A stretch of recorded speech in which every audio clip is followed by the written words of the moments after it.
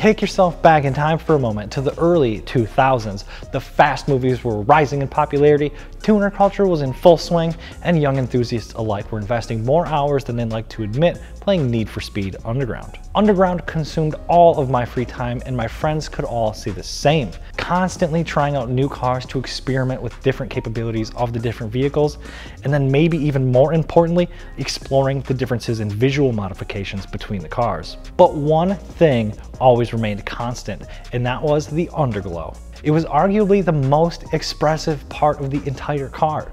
Did it match your paint color?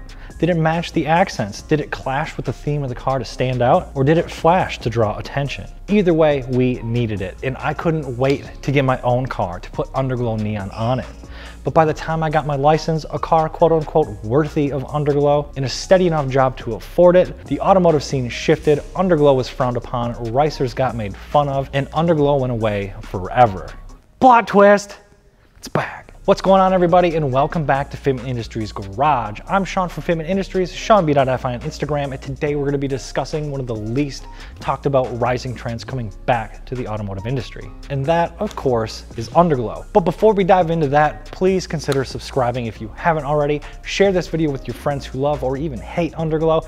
And as always, wheels, tires, suspension, and underglow, fitmentindustries.com. Underglow is located under the store tab. Lighting technology has come so far since our beloved 2000s era of neon underglow that uses glass tubes to produce light under our cars.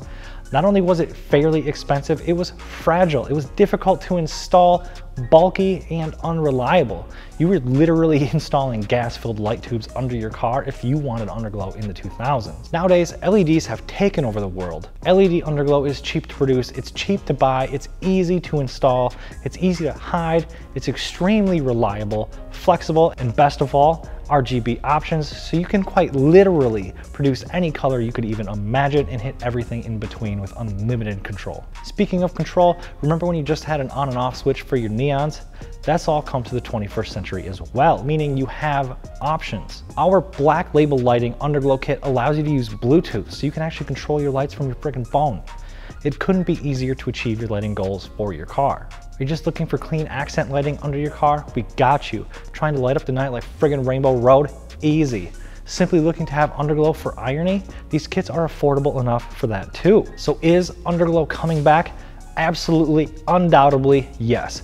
Underglow is quickly rising in popularity again, simply based on how cheap and easy to install it is. From trucks to cars to boats to power sports, under your desk, behind your TV, under your bed frame, or inside your PC and anything in between, underglow is a great way to add expression in a stealthy fashion. Our black label lighting underglow kits start at $160 and top out at $222 with the lifetime warranty option and 4 wiring harness extensions. And that's a lot of personalization for the money.